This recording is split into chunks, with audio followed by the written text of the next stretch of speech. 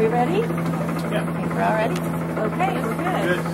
Today at 4:22, the Clinton County Sheriff's Department received a call from a resident indicating that a plane had crashed here in rural Clinton County.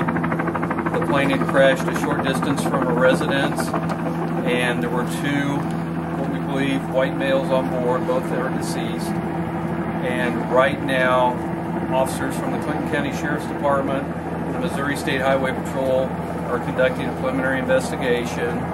FAA has been notified from Kansas City and will be here in the morning to conduct an official investigation into the reason for the crash of the small plane.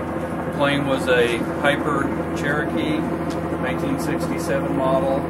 We believe the plane was up here and had circled the residence that's behind me. They were friends with the residents of the home that is behind me here, and they had circled the house and for a reason unknown lost altitude and crashed in the pasture beside the house. So they knew the people who lived in the house that they were circling, kind of just being like, hey, we're flying above you right now, and the plane went down? Okay, so it's a traumatic thing for these people too. They weren't like taking any photos of a farmstead or anything like that. It was simply, hey, we're above you right now. It's my understanding that the family that lives in the home knew the plane was coming, and someone on board was a friend of theirs, and they had circled the house once, and on the second time that they circled the house, they encountered some problems, and the plane plummeted to the ground and crashed. Where did they take off?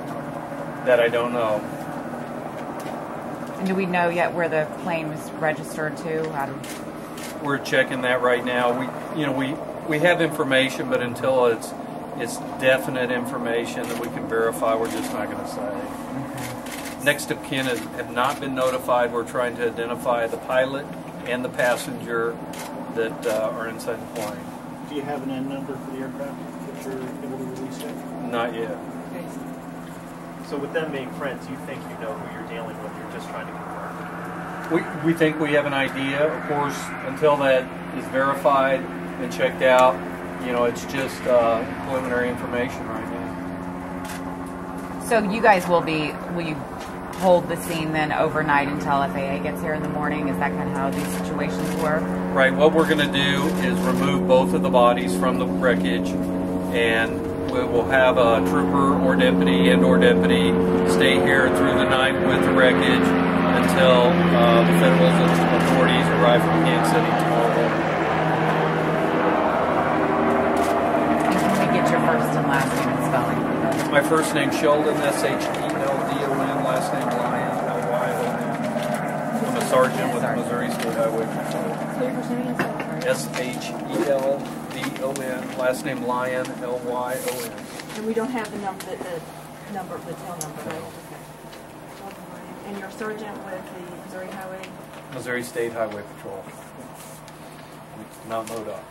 That's why I'm writing that down. Although once in a while we get referred to as MoDOT. So you said it was a 1967 Piper Cherokee. Two on board. Sorry, you have Both are fatals. Okay, so two fatalities. Males. Yes, we believe that they are males. Okay. Okay, thank you. It's hard for me to do like all of it at once.